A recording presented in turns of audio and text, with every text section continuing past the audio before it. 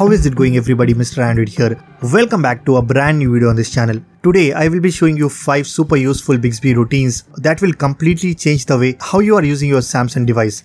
Now Bixby routines automates tasks that you do every day on your phone. Once you set up a Bixby routine, it will automatically perform that specific task for you and saves you a bunch of time. In this video, I am going to share 5 of my favorite Bixby routines that will make you more productive. With that being said, make sure you guys watch this video till the very end. Also, let's aim for 1500 likes on this one. So drop a like, leave a comment and let's get started. Guys, in order to set up a Bixby routine on your phone, all you have to do is go to Settings, Advanced Features, go inside Bixby routines and turn it on. From here, we are going to set up 5 different routines that will definitely save you a lot of time and enhance your smartphone using experience. Alright guys. First up, we have a routine called Auto Rotate. What it does is, when you open a particular application, then the screen orientation will change automatically to Auto Rotate. Generally, we keep our phones in portrait mode, so if you want to watch a video or consume any media on your phone, every time you need to manually change the screen orientation and it becomes quite annoying. To fix this, all you have to do is tap on Add Routine and then select the if condition as app opened. I will select YouTube application, but you can also add Netflix or any other streaming app on your phone. Once you are done, now click on Then condition, select Display, Screen Orientation and change it to Auto Rotate. You can also give a name to this routine and then tap on Done. Now every time I open the YouTube application, you can see the screen orientation changes to Auto Rotate, and if I close the app, it goes back to portrait mode, so you don't have to manually change the screen orientation. I always keep my location settings off, and I'm sure most of you does the same because it saves you some battery.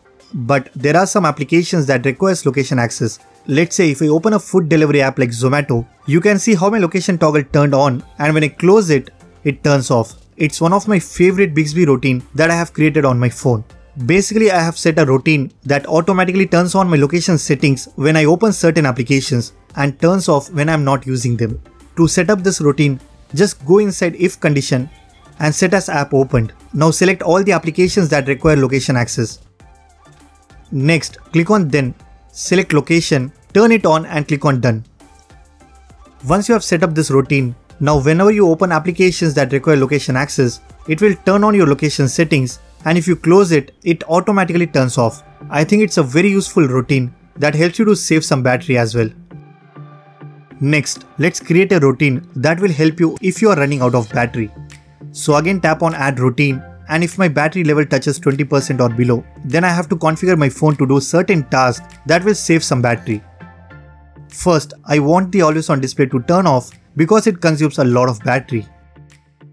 Then I want to turn off the Bluetooth connection. I also want to reduce the brightness, probably around 25% will save me some battery. And I also want to make sure that my location settings is turned off. So all these things will happen when my battery level touches 20% or below. This will definitely maximize the battery life.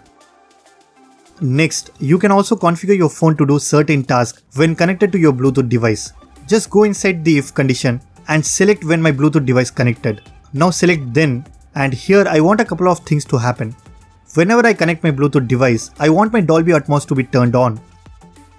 Next, I want my media volume to be as 70%. If I connect my Bluetooth earphones, I don't want it to be very loud. Also, if I connect my earphones, I want my phone to immediately open the Spotify application for me. That's it. You can simply save this routine, and these 3 things will happen every time I connect my Bluetooth device. There has been times when your phone is in charging and you receive a notification. If you are busy doing something, then it is quite difficult for you to check your notifications. So if you want your notifications to read aloud when your phone is getting charged, then you can simply create a routine for situations like this.